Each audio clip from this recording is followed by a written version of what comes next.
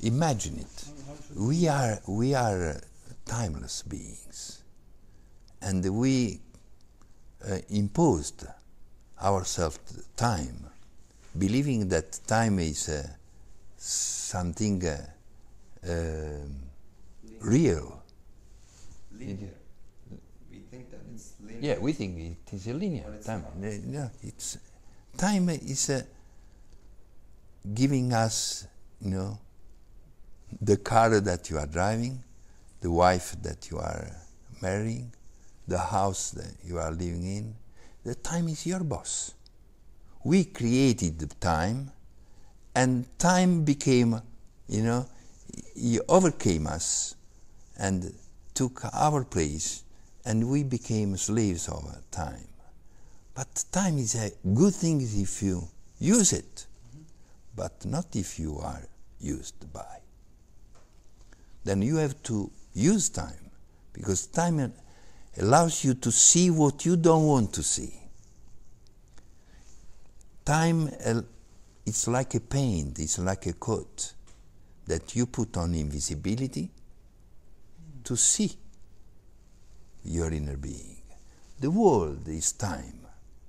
The world is telling you who you are, but you don't want to listen to it, and you believe that the world is something outside yourself. But the world is telling you all the truth about you. And then we end up blaming the world, complaining, self-justifying, believing that the world is a separate reality, which is not. The world is you yourself. It's telling you where you are within yourself, what you are, who you are. Then this is a great opportunity when the world is attacking you. It's telling you, look, there is something missing within. Don't be afraid.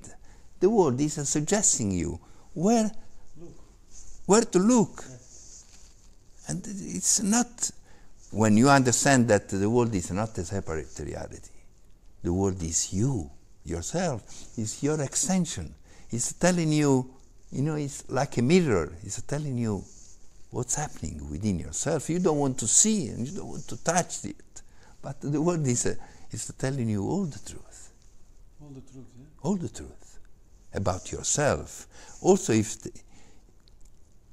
it tells you that you are limited, you are conflictual, you are poor, you are miserable, but you don't want to listen to it because it's not easy to accept something like this.